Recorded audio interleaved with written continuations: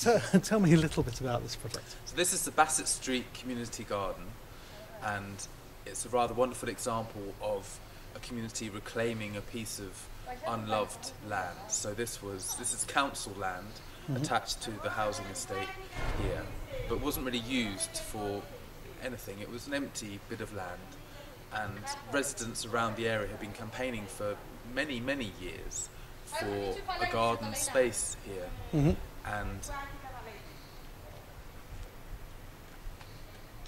And Camden Council then gave permission for the space to be used with a temporary lease as a community garden, which is what's happened here. So the community came together for a work day, and we helped build all of these raised beds.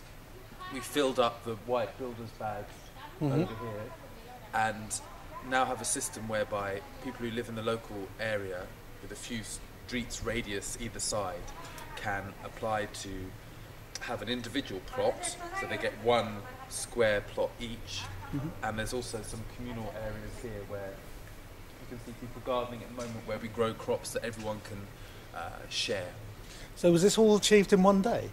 No, over a series of weekends. Yeah. And now we all have a key. We let ourselves in, and we've formed a group with a constitution about how we would use this space. And what I've found is it's really brought people together who would never really have, or often would not have found reason to chat on the streets. So here we have conversations with people you may have crossed the road, you may have seen many times, but it's here that we actually have started to get to know each other. And I think that's one of the really powerful things about gardening, is it's a very unthreatening activity, and it crosses all cultural boundaries. And everyone likes to eat, everyone likes to try things, swapping seeds, swapping ideas, swapping techniques, and that's what comes out in a project like this. And that's, to me, far more important than the physical produce we've got. It's the effect it has just on conversation and connections. So what are people actually growing here? A massive range of bits and pieces.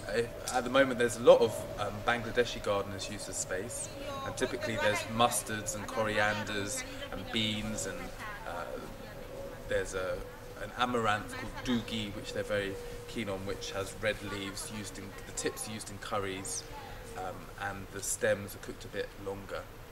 And I've been learning a lot myself about plants that I wasn't familiar with just by having conversations here. And then we've got your more everyday, more traditional crops at the moment, broad beans and peas and lots of herbs. And really now's the time to clear the space in spring, ready for a real rush of growing over the summer. So how many people are actually involved, do you think? I think we have on the books a bit over 100. And in terms of people who come every day, there's a smaller group. And then we have work days where we encourage people to come and basically get stuck into joint tasks around the garden. And it's early days, this space, and we're sort of learning our way as to what works in terms of people making best use of their plots, how to bring people together, and plans include workshops. I've been giving some workshops here, and also events such as parties and barbecues, and basically celebrating the area as much as the garden, and using this as a venue for that kind of event. So if people in other parts of London looking at this and think, what a fantastic idea, how would you recommend they get started?